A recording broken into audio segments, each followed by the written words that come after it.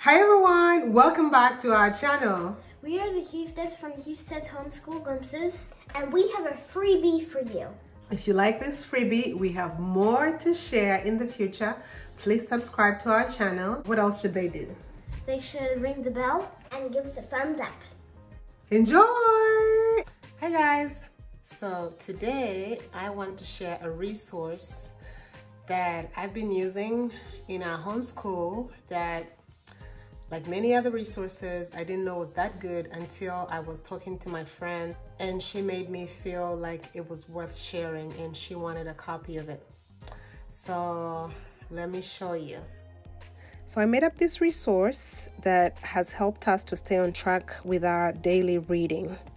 This first page is just a binder cover that the kids get to decorate and color the way they please. So at the top, it will be blank for you to include your kid's name.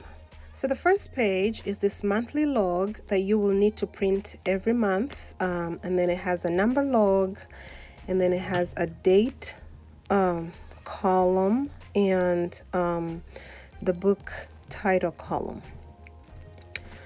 So this gives you a snapshot of all your reading for the month. So if your child is young and maybe only reading a chapter in a chapter book, then it will just repeat the same book title and it will just show chapter 1, chapter 2, chapter 3, and so on and so forth. My kids really love the stars because they get a reward whenever they reach that number. So it's exciting for them to have something to look forward to as they become better and better readers. I give them a little reward. So on the next page here, this section includes 2 pages and it's just a summary of their reading to improve their comprehension.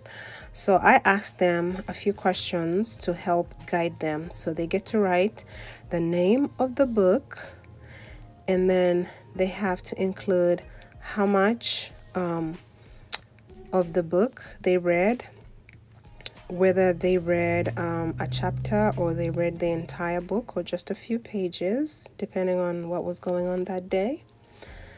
But at least they have to write down something. They have to do a little reading every day. And then they get to say who are the main characters in the book they're reading and the relationships between the characters, whether they're husband and wife or brother and sister. And then they write down the setting, which could be a lake, an island, a boat, kitchen, wherever it is, and then any challenges that the characters faced. So on the next page, they get to write down how the characters resolved their challenges and what their favorite part of the book was. And then on the bottom, they get to write down all the new vocabulary words and we look them up in the dictionary to understand the meaning. So that's pretty much a summary. It's just the 2 pages that the kids get to do. So I'm using this book also for my 4-year-old to hold myself accountable and make sure that I am reading to him every day. So for him, I'm only completing this first page. I just list down the book that we read and the date. And my goal is to read to him 30 books a month, or 31, however many days the month has. Now, sometimes we read more than one book in one sitting because his books are smaller. So in that case, we just document like a couple. And then I might let him draw a picture on this page about the favorite book we read, or if we just read one book, he draws a picture on that page. So if we read about pirates, he might just draw a picture of a ship or of a pirate. And so that's pretty much it, guys. Say hi. Hi. What are we gonna do? I'm gonna read my A book. Okay, and here is my A book. Okay, right. Okay, little A had a box. Okay, over here. Oh, wait. He said, I will fill my box. Little A put on his hat and went for a walk. Next page. He found apples. Apples. He put the apples into his box. Very good. Little A found an alligator. Okay. He put the alligator in the box. into his box. Okay, flip the page. Okay. Little A found. What's that? What is? No. Look. What are those? Ants. Yes, found ants. Ants. He put them In you go, ants, he said. Next page. Then little A found arrows. Did he put the arrows into his box? Yes. He did. Okay, next page.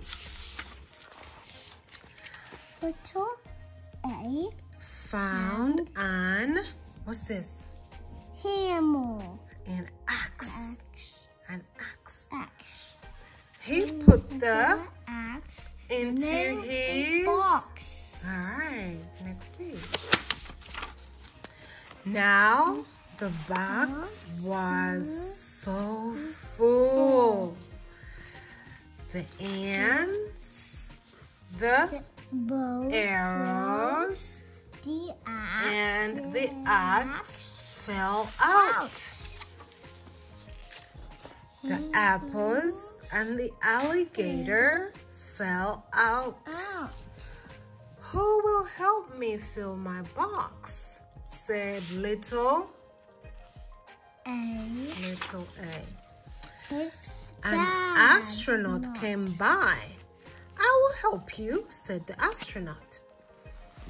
We will fill your box.